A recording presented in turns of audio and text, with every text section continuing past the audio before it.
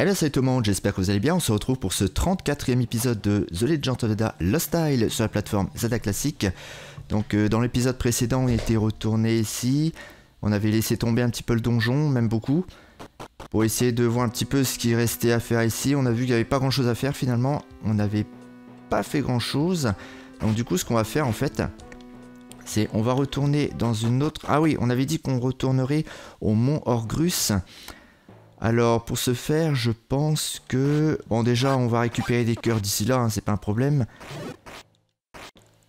Je pense qu'on peut ressortir par ici. Ah voilà, donc directement une petite fée, c'est cool. Alors c'est par où qu'on ressort déjà? C'est pas par ici je pense. Hein. On va retourner au mont Horgrus et puis... Il y a une partie de la grotte qu'on avait visitée déjà. Mais on n'avait pas pu faire grand chose parce qu'on n'avait pas l'item qu'il fallait. Et l'item qu'il faut, c'est l'amélioration de la Magical Rod. Donc ça devienne la Fire Rod en fait.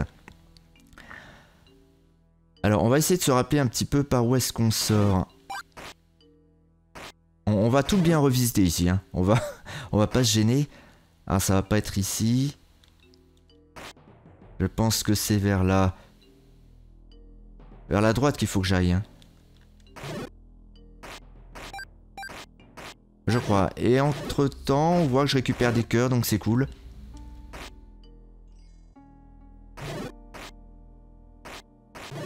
Alors, je crois que c'est par ici que je sors. Hein. On va vers le bas. Les petits ennemis qui me dérangent. Et je crois que c'est la sortie. Oui, c'est bien ça, c'est la sortie. C'est la bonne sortie. Donc on va prendre le téléporte en fait. On va prendre un téléporteur. Ça va être beaucoup plus rapide. Et on va revisiter le mont Horgrus. On va tout bien revisiter en commençant pour la partie droite du mont Horgrus. Ah du coup, le téléporteur qui devrait être là ici. Ah, un peu plus haut je pense. Je pense qu'il est un peu plus haut. Ouais, voilà, il va être un peu plus haut. Alors, il me faut les bombes.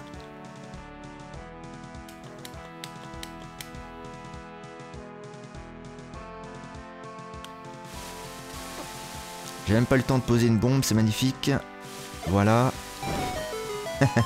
C'est magnifique. Alors, du coup, on va essayer de se rappeler un petit peu. Enfin, dans la logique des choses, le mont Horgrus étant vers le haut. Ça devrait être vers le haut ici qu'on y va. Donc on voit le symbole d'un volcan, donc je pense que c'est ici.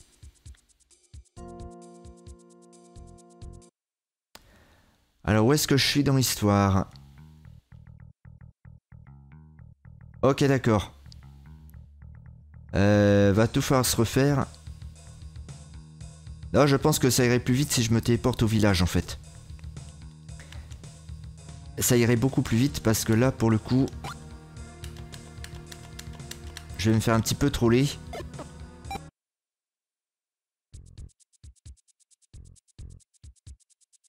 On va retourner au village plutôt.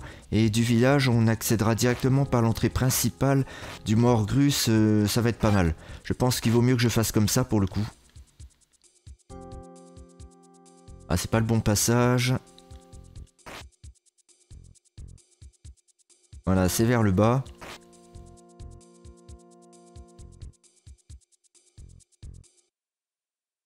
Ah, du village, ouais, ça va être beaucoup mieux, finalement.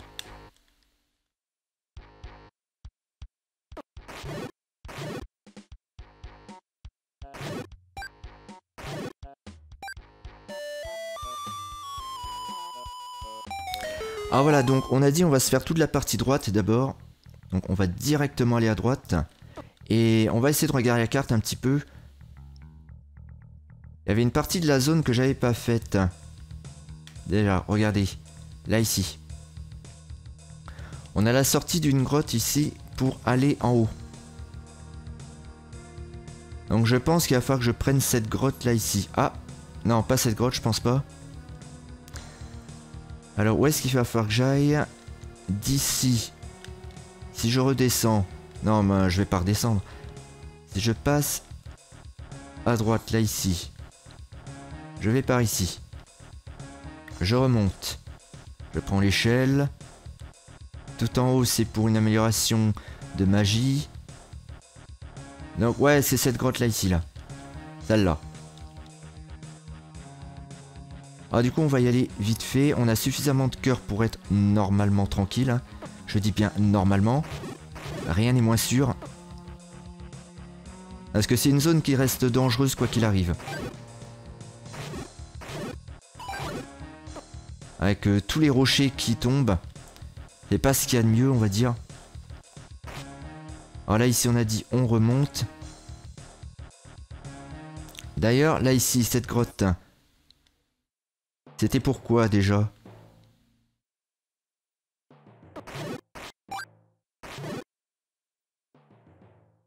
Ah oui, d'accord, c'était pour une amélioration de bombe.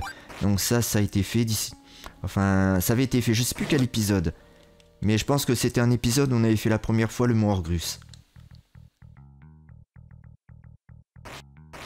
Vers le haut, je crois me rappeler que c'était pour récupérer des bombes.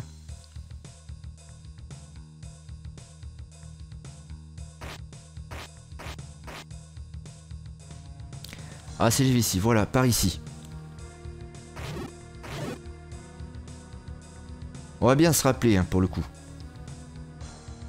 On va quand même aller vers le haut. Juste pour la forme. Question de s'assurer.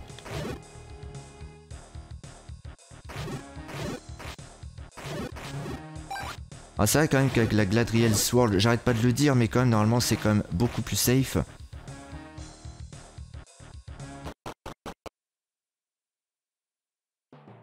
Ah, c'est pour un coffre qui devait contenir normalement... Ah, hop. Faut faire gaffe à cette main. On n'oublie pas que ce genre de main nous enlève le bouclier au bout de la deuxième fois qu'il nous chope. Donc là, c'était pour une amélioration de magie. Forcément dans le coffre qui ne contient plus rien maintenant. Le petit cœur. Hop là. On va aller vers le bas. Ah, c'est la grotte là, ici. Voilà, c'est la grotte. On va bien revisiter.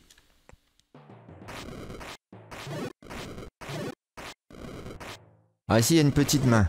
On a quand même largement suffisamment de flèches pour être tranquille.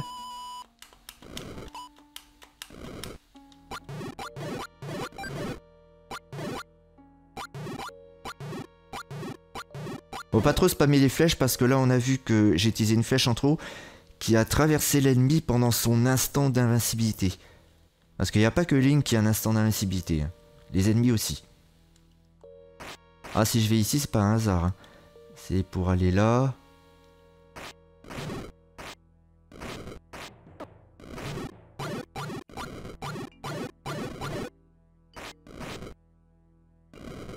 Si je vais ici, où est-ce qu'on se retrouve? On va regarder un petit peu. Je me retrouve là. De là, je pourrais pas remonter. C'est pour... En fait, c'est pas pour entrer au sommet du mont Horgrus, c'est pour en ressortir. Là, on a une autre grotte. Mais nous, ce qu'on veut... Ah oui, on a le téléporteur ici. Est-ce qu'on l'avait débloqué, celui-là? Je sais même plus. On va regarder.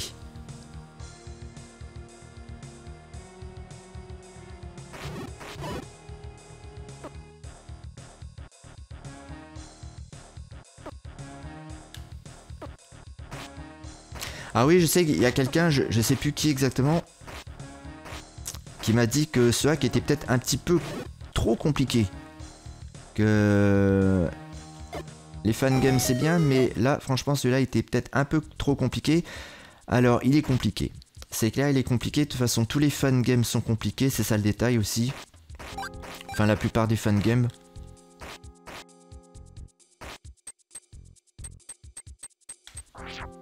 La plupart des fangames sont compliqués, c'est un peu le détail.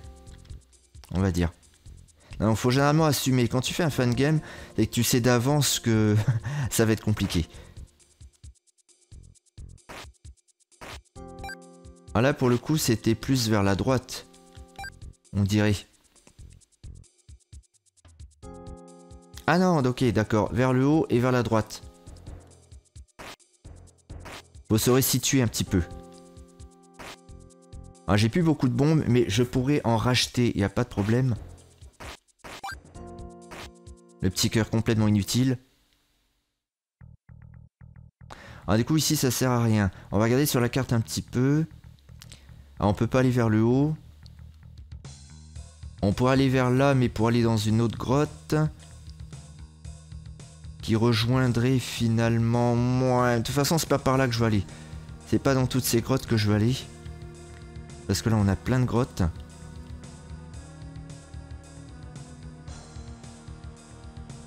Ici, on a l'entrée d'une... Ah oui, ok, d'accord. On va pas aller par là-bas parce que là, on rejoint des zones qu'on a déjà faites. Une zone donc faite. Non, fait, parce que le verbe avoir. Voilà, donc... on a déjà fait, a priori. Ah, bordel. Donc on va pas aller ici. L'entrée principale étant là.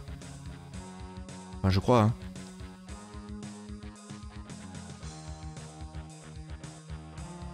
Normalement, l'entrée principale est ici. Ah oui, l'entrée principale est là. L'entrée de la première grotte est là, ici. Nous, on est là, ici. Je voulais aller là pour soit rentrer dans cette grotte, soit rentrer dans cette grotte, ou soit celle-ci. Mais au final, voilà, le problème, c'est que... Non. Nous, ce qu'on veut... c'est retourner dans la grotte, là, ici. Pour prendre une autre entrée.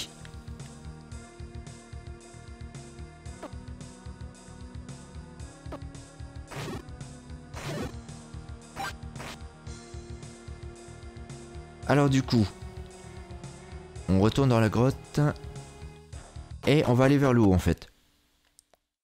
On va aller vers le haut, il me semble que c'était là que j'avais besoin d'un item en particulier.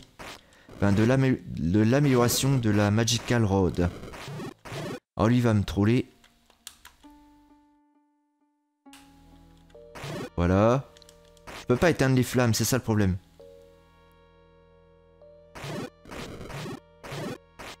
Voilà, c'est vers le haut. Là, ici, on avait testé avec la lanterne basique. Hein.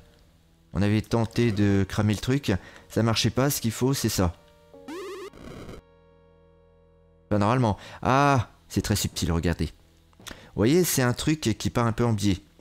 Si vous êtes trop vers la droite, ça ne prend pas. Ah si, c'est bon, là ça prend, mais sinon il aurait fallu que je décale un tout petit peu vers là pour que ça prenne en compte. C'est spécial, hein. Faut vraiment regarder tous les détails. Alors, on va sortir ce qu'il faut tout de suite. Surtout pour la main. Hein. À distance, c'est préférable. Tant que vous avez des flèches, préférez utiliser les flèches ou alors le boomerang à la rigueur. Si vous avez plus de flèches, prenez le boomerang, c'est très très bien.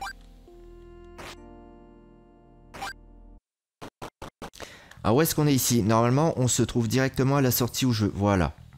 Exactement la sortie que je voulais. Donc où est-ce que ça mène?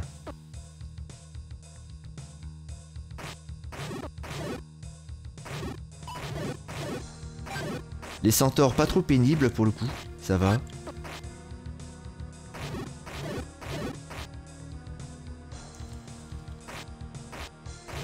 Alors ici on se retrouve dans une nouvelle zone, c'est très bien, franchement ça me plaît bien parce que c'est vrai que la dernière fois que j'étais allé au mont Horgrus, je cherchais déjà qu'est-ce que je pouvais faire de plus et je trouvais pas.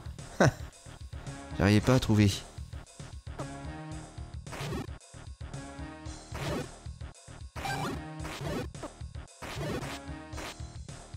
Ah, pour l'instant ça va. Ah ici je... Ah non, je peux pas y aller. Y a rien à faire. Arrivé ici. Ah, on a un petit quart de cœur, cool. Donc c'est pour un quart de cœur.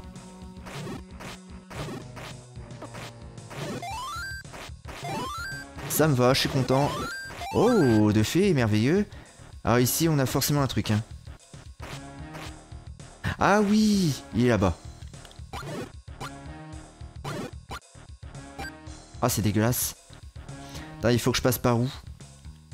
Pour l'activer, ce truc. Il y a une gestion des hauteurs, on dirait. Attends, regarde un petit peu. Comment? Non mais de toute façon, je peux pas aller plus bas. Hein. Pour activer ce truc, on va tout tester.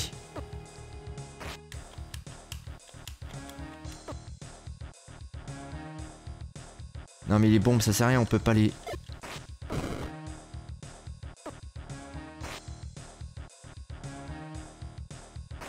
On peut pas prendre les bombes et les jeter. Alors, du coup... Ah, mais attendez, comment on fait?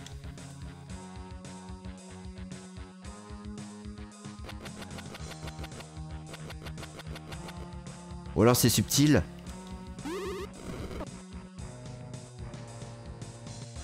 Ah, c'est dégueulasse ça. Attendez. Comment on l'active ce truc?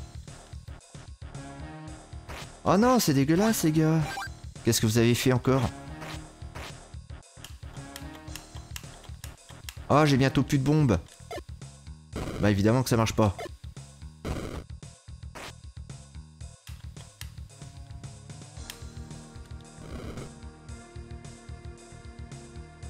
Qu'est-ce que c'est que ce délire? Ah du coup forcément le boomerang ça marche pas. Hein. Non.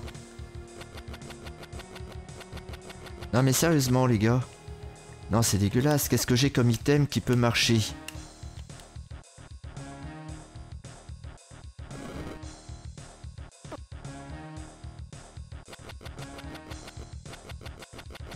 Comment est-ce qu'on l'active ce truc? On peut pas l'activer. En plus, là où il est, on peut même pas... On peut même pas descendre plus bas, c'est ça le problème. On peut même pas. Parce que... Quoi que... Ah, peut-être si, peut-être. Je ne vois que ça de toute façon. Attends, est-ce qu'il y a moyen... Est-ce qu'il y a genre un passage?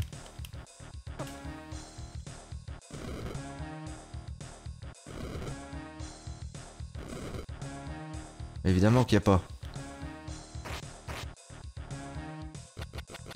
Non, c'est dégueulasse. Parce que je me suis dit, il y a quelque chose à faire ici. Et non, rien du tout.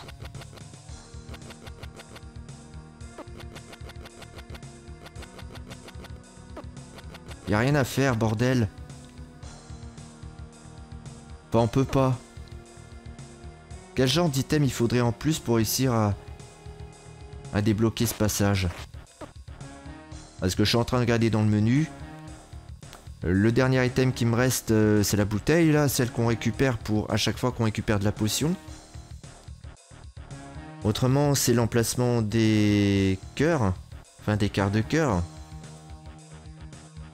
En haut à gauche, là. Donc, qu'est-ce que vous voulez que j'ai de plus? J'ai rien de plus. Oh, c'est dégueulasse. C'est dégueulasse parce que là, qu'est-ce que vous voulez que je fasse?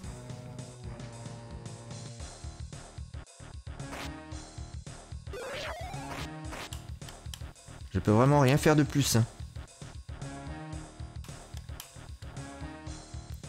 Y a pas genre un escalier caché, hein. C'est vraiment... Bon, écoutez, on va pas traîner. On va aller ailleurs, finalement. On va aller au sommet du mont Horgrus. Et puis on va regarder un petit peu ce qu'il y a à faire. Et puis, je sais pas. On verra ça plus tard. Ça m'intrigue. Ça m'intrigue un petit peu pour le coup. Alors, on va prendre la première grotte venue. Hein. C'est vraiment... On va celle-là du coup. La première grotte venue. Et on va regarder un petit peu. Parce que là du coup le truc c'est que... Vers la droite en fait. Complètement vers la droite c'est pour accéder à l'autre grotte. Et... What the fuck quoi. What the fuck. Le quart de cœur je sais pas comment on va le récupérer. Hein. C'est complètement... C'est assez étrange. Oh la petite fée merci.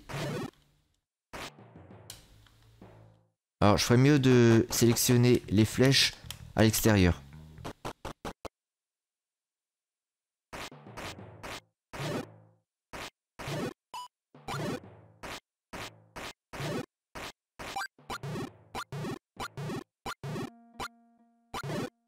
Voilà, comme ça on est tranquille.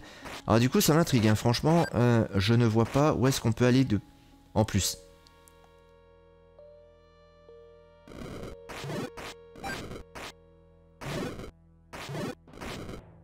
Je ne vois absolument pas qu'est-ce qu'on peut faire de plus pour débloquer ce quart de cœur, hein, qu'on a vu tout à l'heure. C'est le grand mystère. Je vois vraiment pas, hein. J'ai beau réfléchir, je me dis, ah, non, il n'y a pas moyen. Ça ne veut pas. Ça ne veut pas du tout. Alors, on va aller ici. C'est très très bien. On va aller vers le haut. Et quelle zone du mont Horgrus on n'a pas encore fait?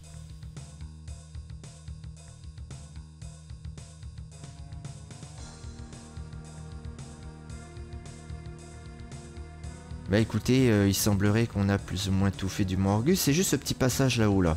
Le tout petit passage qu'on n'a pas fait. Autrement tout le reste a été fait. Alors ce serait bien de voir là-haut là si on peut pas débloquer un truc. Il y a plein de trucs à mon avis. Il y a peut-être des trucs à débloquer au mont Horgrus. Enfin au sommet du mont Horgrus. Je me souviens plus trop.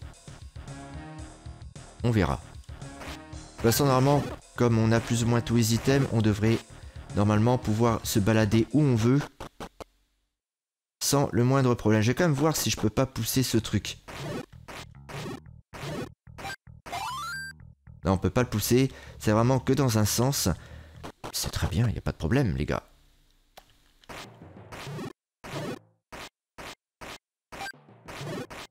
Il n'y a absolument aucun souci.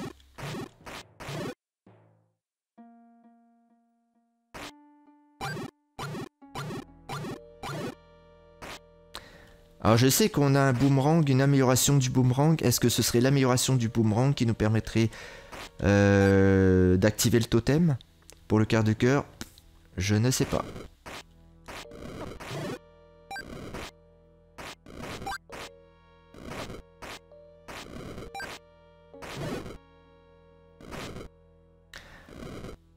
Alors vers le bas de toute façon ça menait nulle part, hein, que je regarde.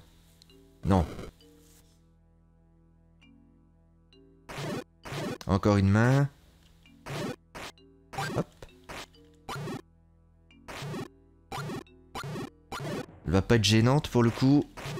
Alors les petites chauves-souris grises, un peu plus résistantes. Ah ouais, c'est là ici. Donc masse de flèches. C'est le retour qui va être tendu en fait. Comme toujours.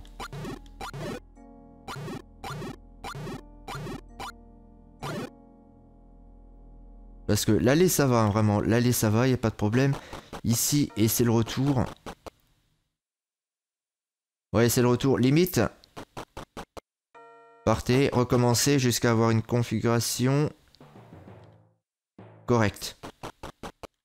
Sans les buter. Non mais il y en a un toujours vers le bas. Quoi que je fasse.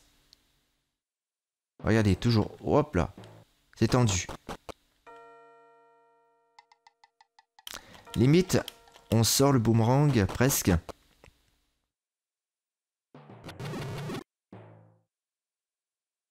J'ai chaud aux fesses.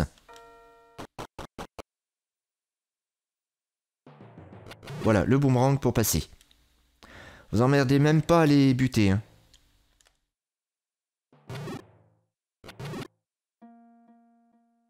Le boomerang c'est très bien en fait, c'est safe. Alors du coup c'est ici. Alors ceux-là on peut se les faire.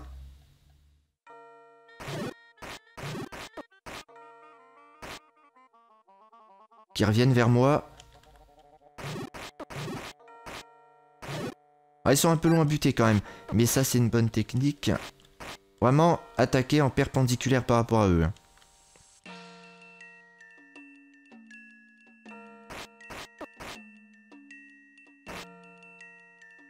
Oh, j'aurais dû acheter des bombes.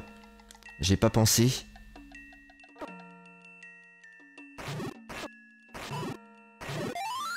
La petite fée, merci.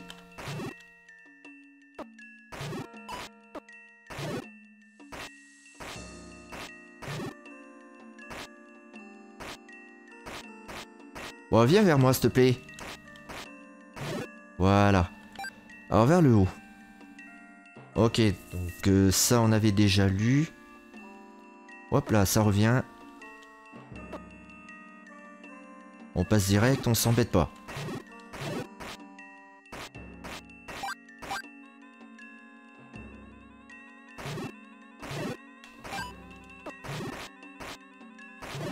Alors l'attaque tournoyante est bien, mais le problème c'est que ça met du temps à charger.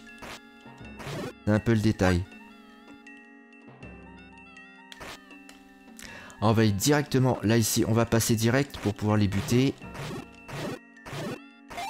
Ah, des bombes, merci.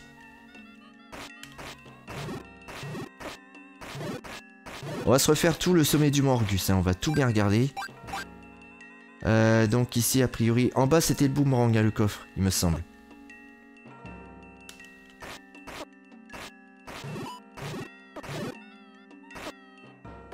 Attention, ils font mal, hein. Ils font très mal.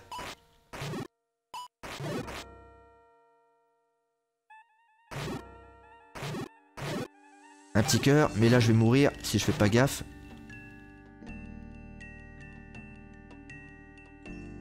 Ici on peut remonter, et là du coup je vais pouvoir cramer la petite branche. Je vais pouvoir la cramer, voilà c'est ça. Ah, il me faut les ennemis pour le coup.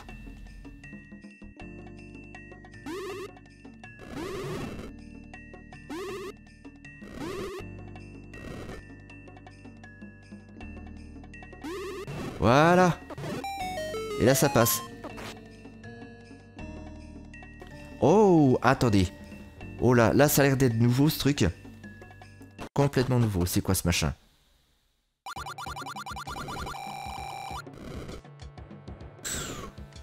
Immer Volcano. Oh. Oh, c'était pas voulu les gars. Où est-ce que je suis là? What the fuck? Oh, intéressant. Donc il nous fallait quand même l'item du 4e donjon pour arriver ici. Donc c'est un autre donjon. J'ai même pas fini le 4e qu'on est au 5e. Lol. Enfin, on peut quand même dire que j'avais fini, c'est juste le boss qu'il fallait que je bute. Oh my god, c'est peut-être pas une bonne idée d'aller là. Hein.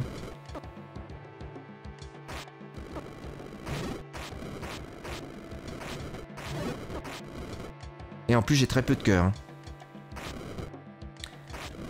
Je suis pas convaincu que ce soit une bonne idée parce que là du coup en plus, comment je fais pour passer les pics? Évidemment que ça passe pas. Évidemment, soit il y a un autre passage quelque part. Ah c'est quoi ces petites flamèches un peu à l'écart? Je les vois pas au départ. Alors continues. C'est quoi cette petite flamèche là?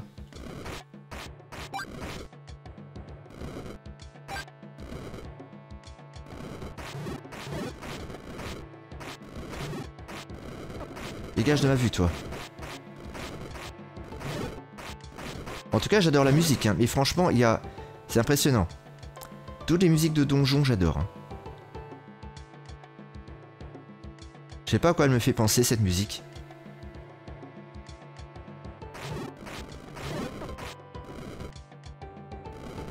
Ah, il n'y a pas de petite flamèche. Un peu à l'écart. Donc... Alors, dites-moi, regardez. La problématique que j'avais pour récupérer le quart de cœur, c'est que j'avais un totem qui était en bas. Je pouvais pas l'atteindre. Là, vous voyez un ennemi en bas. Je peux pas l'atteindre. Je peux pas l'atteindre.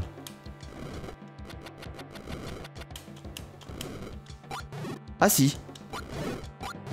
Je peux l'atteindre. Mais à quoi ça sert? Ah mais du coup... Mais regardez, cette flamèche là, d'où elle sort? Il y en a pas au départ.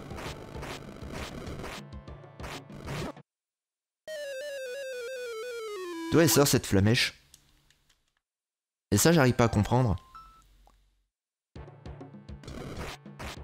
Ah, c'est pas dans l'Overworld, là, ici, au sommet du mont Horgrus, que je vais récupérer les cœurs. Hein. Bon, là, pour le coup, on passe direct, on s'en fiche.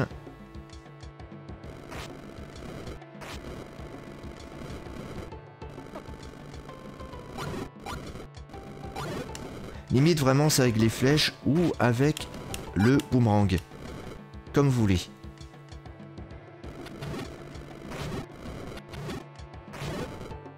Le boomerang c'est bien, vraiment.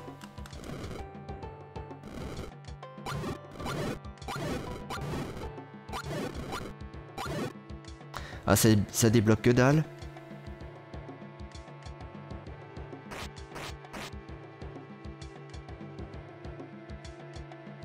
Ah ok d'accord, c'est quand je vais dessus.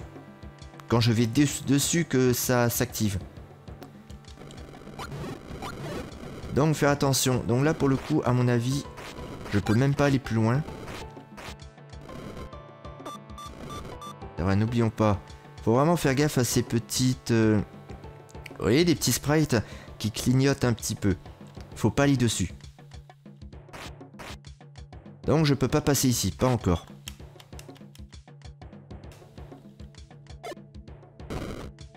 Donc finalement on va faire autre chose. On va pas aller ici.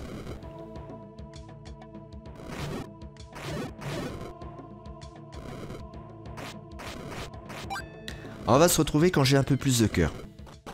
Bon du coup on va continuer. Par ici ça sert à rien. Par là. Évitons le but. Ah, j'étais pas bloqué pour le coup. Si je vais par ici. Ok d'accord, rien de plus.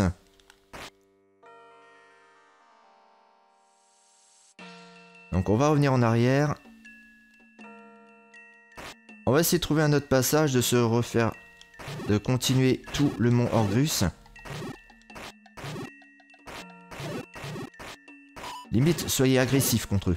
Voilà, soyez vraiment agressif. Changez de direction souvent. Plus vous êtes agressif, mieux ça passe en fait. Avec ce genre d'ennemis. Voilà, comme ça. Parce que quand vous êtes agressif, forcément, vous êtes un peu kamikaze sur les bords, mais en même temps, vous avez des chances de le buter plus rapidement. Et de temps en temps, avec un peu de chance, vous avez des fées qui apparaissent ou des cœurs. Avec un peu de chance. Ce qui n'est pas toujours le cas. Dans les petits passages d'herbes comme ça, franchement, n'hésitez pas à farmer les cœurs. Si possible. Et là, on voit que j'en ai pas mal. Franchement, pour le coup, j'ai de la chance. J'ai pas mal de cœurs. C'est pas toujours le cas. À moins que ce soit une zone de farm de cœurs, ce qui m'étonnerait. Ah, ça a l'air quand même. Ah, c'est là que j'aurais dû farmer les cœurs quand même. Tout à l'heure. Ah oui, carrément, en fait. J'en ai large. Donc, du coup, hop, revenons en arrière.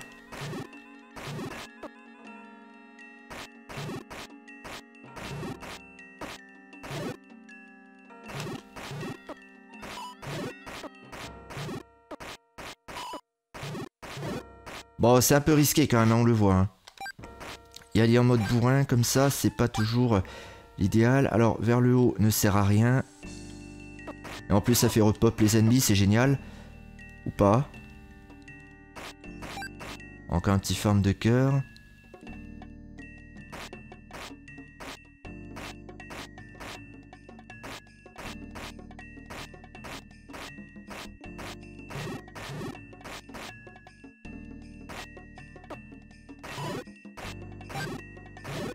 Voilà, ça passe. C'est un peu risqué, il faut être très réactif quand même. Hein. Donc c'est pas par ici qu'il faut que j'aille, visiblement. Alors comme d'habitude, ici on va sortir le bon item.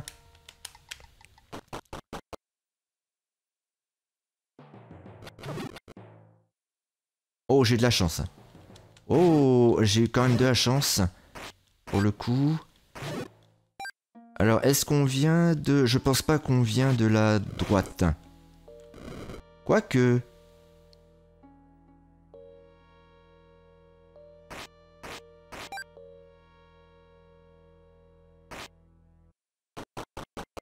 Ah si, on venait de là. Donc c'est pas ici qu'on va aller. Franchement, les mains, je vais pas me les faire. On passe plutôt direct. C'est préférable. Donc on va continuer vers le bas. On va essayer de speeder un petit peu pour le coup. Hop.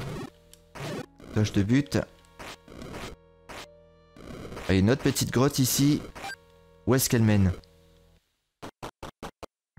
Ok, elle mène ici, donc on va pas aller là. De toute façon, rappelez-vous, toutes les grottes se rejoignent plus ou moins.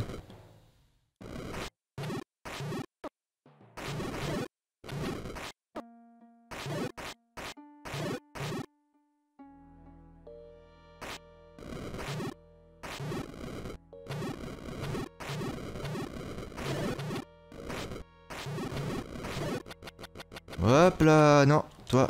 Alors l'autre, il va me gêner encore. Hein.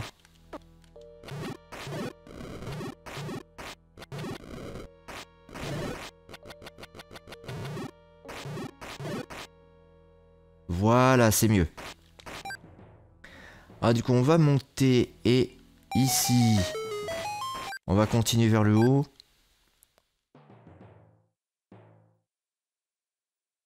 Ah, si je vais là, encore une petite main qu'on va paralyser.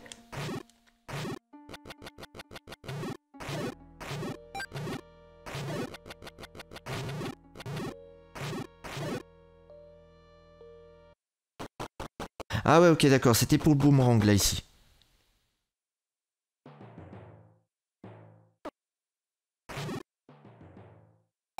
C'était pour le boomerang. Est-ce que je peux aller plus à gauche?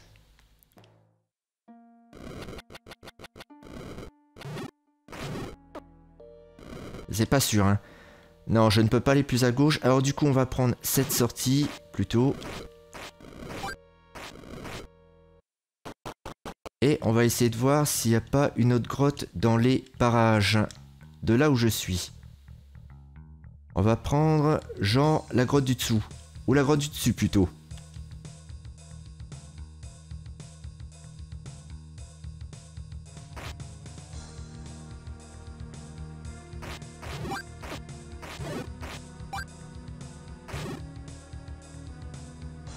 Alors, la grotte du dessus... Attends, qu'est-ce qu'il y avait au-dessus?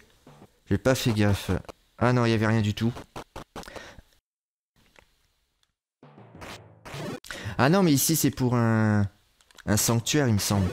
Un sanctuaire de triforce. Ouais, c'est ça. Sanctuaire de triforce, déjà fait pour le coup. Donc c'est pas vers le haut qu'il faut que j'aille. Oh, des flèches. Merci. On va plutôt aller vers le bas. La grotte qu'on avait vue en bas, là.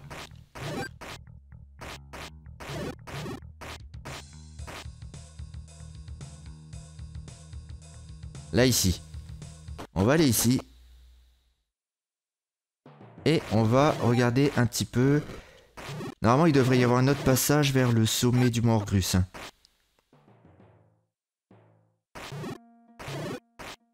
On pousse ça.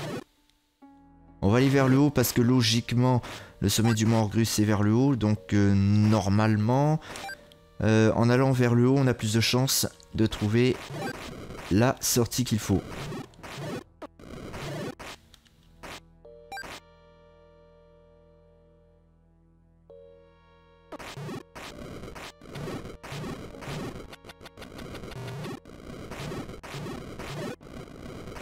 Alors toi, tu vas me gêner.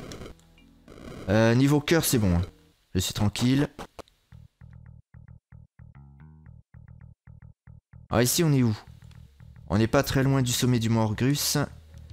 Il faudrait que je prenne une autre grotte. Ah non, mais ça va, après on est directement à l'entrée du mont Horgrus. Enfin, à une des entrées. Parce qu'il y en a plusieurs. Hein. Du sommet.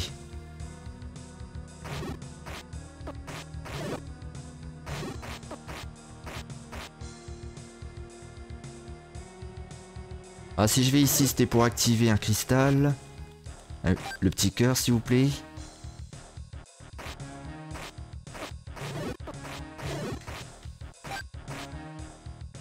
Alors, vers le haut, on va tout visiter. On va tout regarder. Alors, il y a encore eux qui gênent.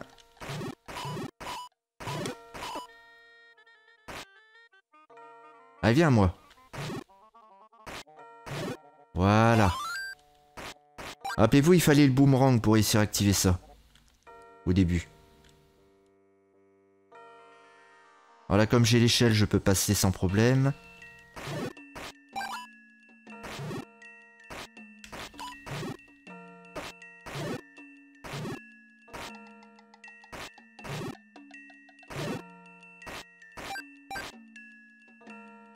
Donc je suis pas certain qu'on ait encore des choses à faire ici, hein, mais on va quand même y aller. On va pas hésiter une seconde. On va rester vers le bas pour buter ses ennemis, c'est beaucoup plus safe. On se souvient que quand on est en bas, on peut pas être touché, mais nous, on peut les toucher. Parce que notre épée dépasse.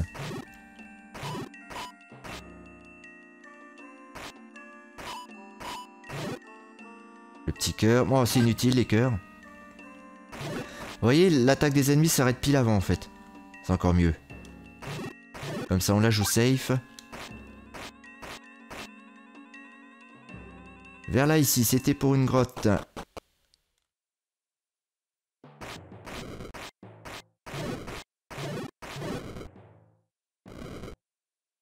Ok, d'accord, donc là, faut faire le tour. Ah, ah.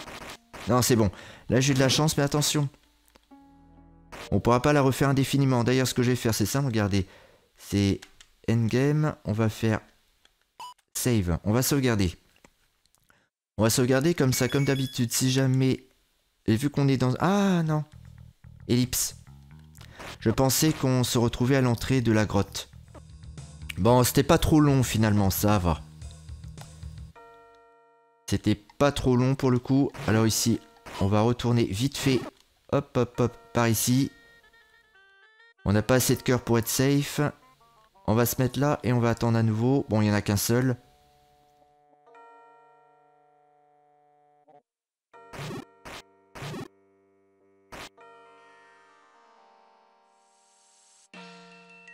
Ah, la grotte ici, la petite main.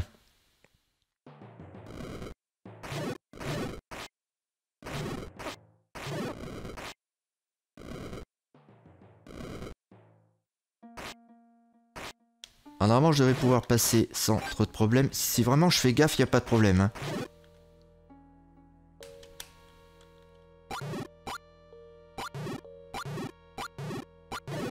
Voilà, c'est quand même mieux. Alors, on va directement aller en haut parce que normalement, il n'y a rien. Il n'y a rien à droite. Tout ça, en fait, c'est le tour qu'il fallait faire au départ. Il fallait faire tout le tour pour débloquer tous les raccourcis. Mais sauf que là, comme on a le raccourci, on peut passer direct. Ah, ça aurait été bien de prendre plus de cœur, mais bon. Osef.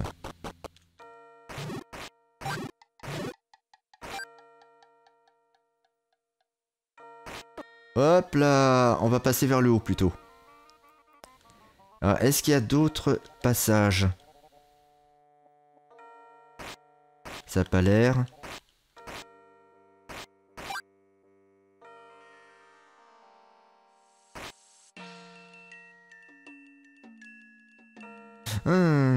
Ça n'a pas l'air, hein, vraiment.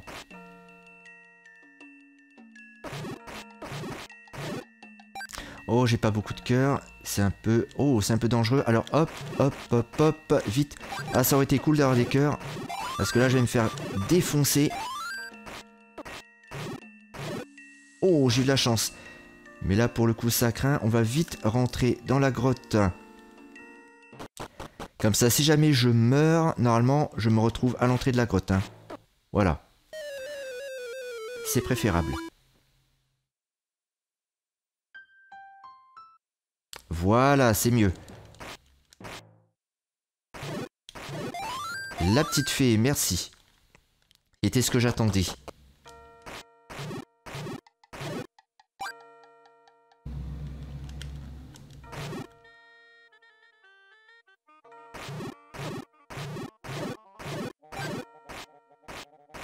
Alors, pas plus de cœur. J'ai juste récupéré un cœur supplémentaire, c'est tout. Alors, le petit passage... On aurait pu prendre le téléporteur, d'ailleurs. Hein. Je me souvenais plus qu'il y avait ce téléporteur.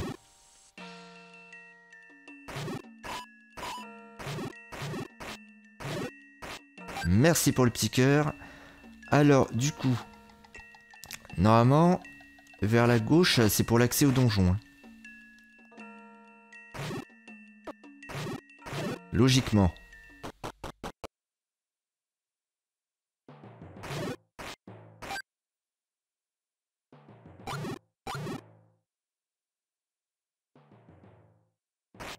Alors, on va ressortir de là. Ah, le petit cœur, merci. Si je ressors et que je vais vers le haut plutôt.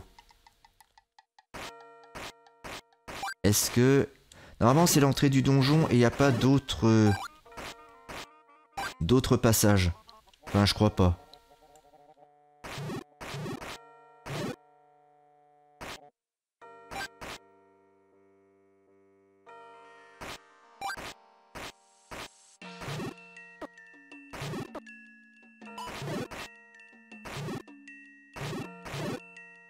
Alors Valéo, je crois que j'avais un petit farm de cœur. C'est pas trop mal. Non, juste ici en fait, éventuellement.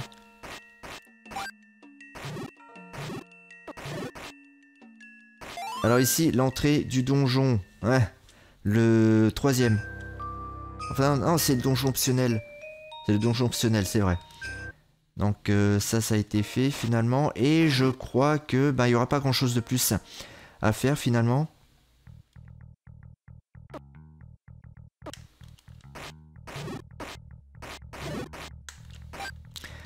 Alors, on n'a rien de plus à faire ici. On a toujours le quart de cœur, hein. Franchement, le quart de cœur de tout à l'heure, que je sais pas comment on va le récupérer, celui-là. C'est un peu mystérieux, mais bon, je pense que on trouvera un moment ou un autre. Hein. C'est pas un problème. On va ressortir de là, on va plus ou moins retourner au village. Et on va se diriger vers la prochaine zone que je vais revisiter. Alors, du coup, faut que j'aille vers le haut. Ah ouais, carrément, parce que là, du coup, j'ai pas de grotte. J'ai pas de grotte pour sortir de là. J'ai pas de grotte. Ah, c'est moche. Faut que je retourne au sommet du mont Horgrus. De là, en fait, je pourrais prendre le téléporteur que j'ai vu tout à l'heure. Si je meurs pas avant.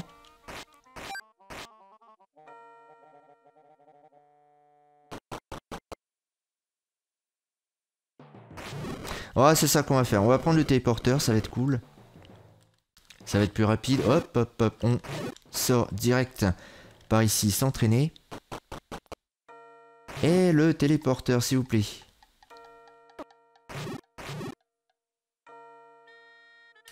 Alors, j'ai assez de bombes. J'en ai 16.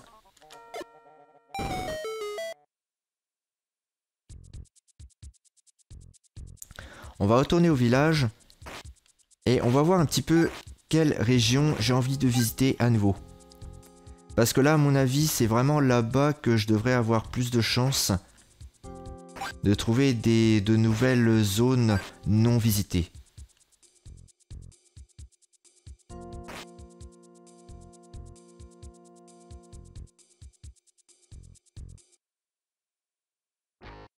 Alors, je vais pas acheter des bombes, ça sert à rien. Je pense que de ce côté-là, je suis plus ou moins safe.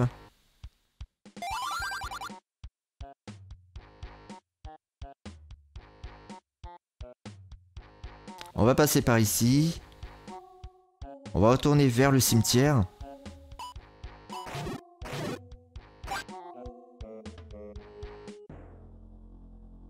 Et l'entrée que je vais visiter, on va se rappeler du nom de la zone.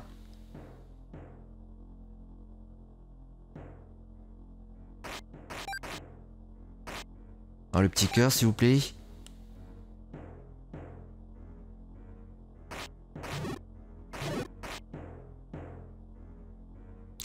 Alors c'est juste en haut. Enfin pas tout à fait.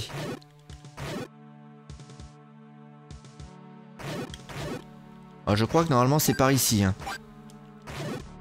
Si je me rappelle bien. Voilà, c'est là ici. On va aller ici. Dans toute cette zone. Le nom de la zone c'est... Gladriel Canyon. Voilà, c'est Gladriel Canyon. Si on regarde la map, c'est vrai que on a une petite étendue là ici. Une petite zone qu'on n'avait pas visitée, mais on va tous refaire là ici. Donc dans le prochain épisode, on va revisiter toute cette zone. Et puis on va voir ce qu'il y a à faire. Si on trouve des trucs, ça pourrait être pas mal quand même. Ce serait bien qu'on trouve de nouveaux trucs à faire quand même. Parce que faut que je récupère tous les sanctuaires. Faut que je récupère tous les fragments de triforce. Pour pouvoir aller dans une zone, on sait pas encore où c'est. Enfin moi je sais et vous non. Et du coup, bon ben ça va, c'est quand même un bon petit épisode. pas trop court quand même. Et du coup je vous dis à la prochaine, prenez soin de vous comme d'habitude, n'hésitez pas à liker la vidéo si vous l'avez appréciée. Et du coup, rendez-vous pour le prochain épisode. Salut à tous, portez-vous bien.